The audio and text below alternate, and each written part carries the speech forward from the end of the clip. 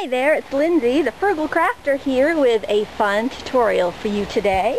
If you've been visiting blogs lately or shopping on Etsy, you've seen the lovely crinkled seam binding for sale. Isn't this crinkly ribbon just pretty?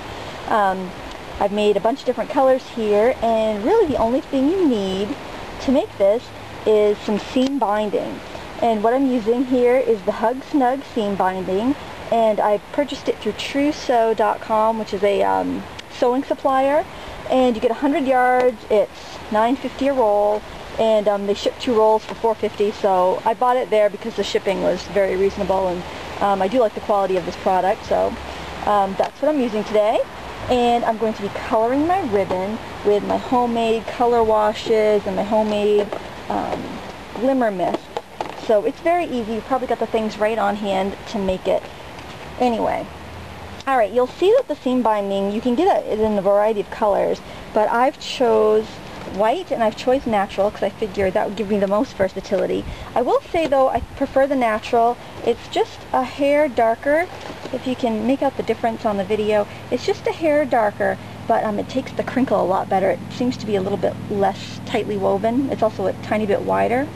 But it doesn't matter, you can get whatever kind you want. Next time I'm going to order 2 rolls of the natural instead of 1 of each, I think. So the first thing you want to do is snip off some ribbon from the roll, so that way you don't contaminate your roll when you're dyeing it. I'm going to snip off some white and some natural just to show you how differently they crinkle. I imagine the colored ones crinkle similar to the white. They all crinkle really well though, so you can purchase whatever you like. Alright, the first thing you do is take plain water and you want to wet down the ribbon. You don't need to soak it. It doesn't need to get that wet. It'll dry quicker if you just wet it with a spray bottle.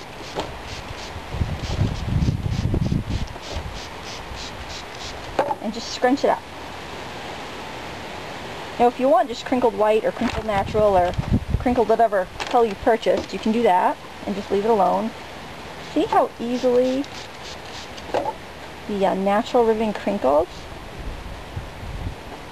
I hope I'm getting that in frame.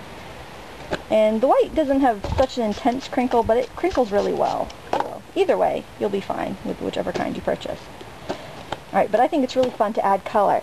Now, I make my own color sprays and glimmer mists, and what I use for a base is liquid watercolor. And generally this is sold to school supplies and art teachers and whatnot. You usually have to get it online, but you get a big bottle, 8 ounces, for $2 or $3 as opposed to a tiny little bottle of reinker that's only like an ounce or a half an ounce or something.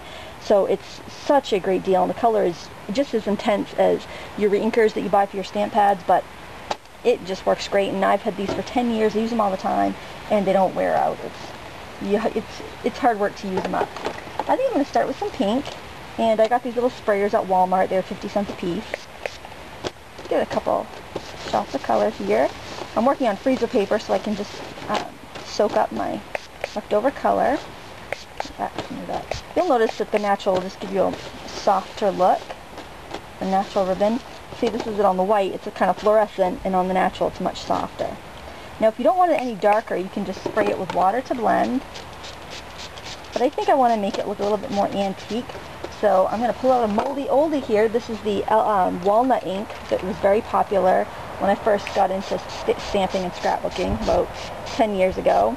And I'm going to just spray this with some walnut ink, and that's going to age it. And I'll pick up, I don't like to waste my color. I'm going to pick up all my color there. And if you want it really blended, you can add more water, or you can let it be kind of variegated. Look at this. It's really, really pretty.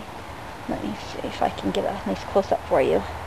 I need a camera person. I need volunteers. And hopefully this is in frame and you can see the lovely variegated color here.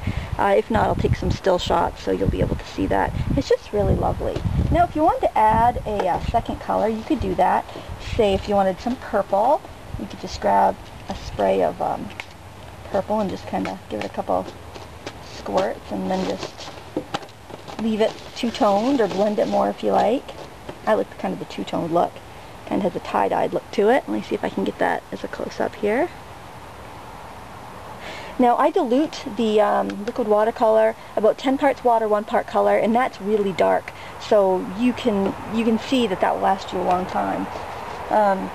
Most major art suppliers will carry it, like Dick Blick. I got mine from S&S Recreation, which is more of a school supply store, but you know, whenever you're making your next art supply order, you can check and see if they carry it. Thank you for watching. I do hope you give it a try. Till next time, happy crafting.